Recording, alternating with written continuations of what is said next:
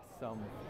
So this is Al Curtis, that's the pool guy. Here we are at the International Pool and Spa Show in New Orleans, Louisiana. It's our second day here and excited to see what else is here. Yesterday we ran across a bunch of good stuff and I'm hoping today the industry produces some more for us because we're always looking to be on the cutting edge and making sure that we know what's out there and wanting to always push ourselves to be better.